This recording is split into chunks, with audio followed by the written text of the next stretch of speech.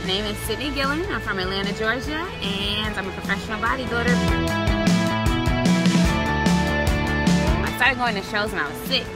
And then when I turned 13, I was like, hey, I want to do that because it had all the rhinestones and the heels, and I was just like, that just matches me. It's like a sport and like still like super prissy at the same time, which blends me together pretty well. I'm doing my post-bac pre-med program at Georgia State, and then once I get all my pre-med requirements done, I'll go to med school.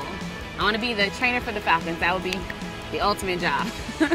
I've come from all different backgrounds. I've met so many different types of people, especially coming from Georgia, so I have my southern feel for everybody, and I still have my manners, so that helps a lot too. But then going to college in Philly really broadened my horizons.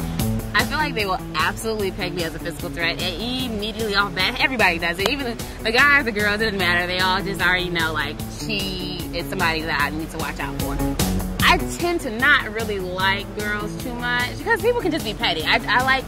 The women that I like have a certain type, and they're all very assertive and have what psychology tests would consider masculine qualities. So unless you're like that, I probably won't. I can't deal with lots of tears, all that extra stuff. I can't do it.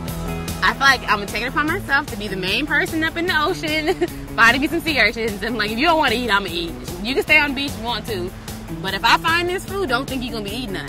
I would say there's not a lot of things Cydney wouldn't do, but I have alter egos who might do more than Cydney would. There's one named Rebecca. Rebecca is a more refined Cydney. Rebecca is a person who goes to my interviews, meets with my teacher. She's more of a, she enunciates every word. She's way more polished, we'll say that. Then I developed Storm. I had to develop Storm the other day, because I was like, if you're really gonna make it through, you just gotta up, but that's just what it is. So I decided Storm is gonna be the person that's just super conniving, just does whatever the hell she wants to do. But I feel like I'm getting back into a corner. Oh, I'm coming out slinging. I'm a psychology major, so in those studies, we had a study where it's like, if you're not technically the person to blame, you could care less. So I was like, well, it's not Cydney doing it, it's Storm.